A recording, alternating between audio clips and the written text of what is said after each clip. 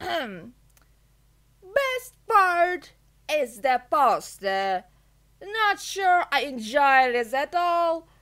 Herbert West should be marooned at sea, like we need to invent something beyond capital punishment for which he can be served for his crimes.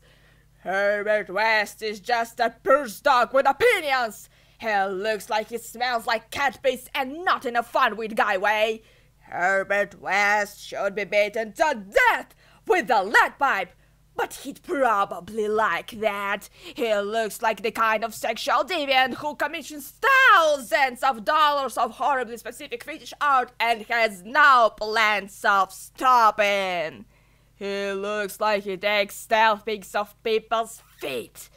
He looks like he has a ball of Polaroids of people he's murdered, or at least it's what he's aiming for once there's more than 3 pictures up.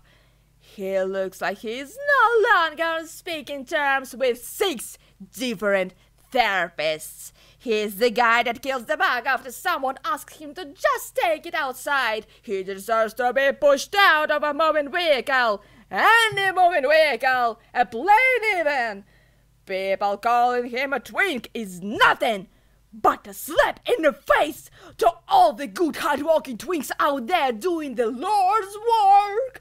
When Herbert West is the second most unfuckable thing to all its flesh across the earth on 2 legs.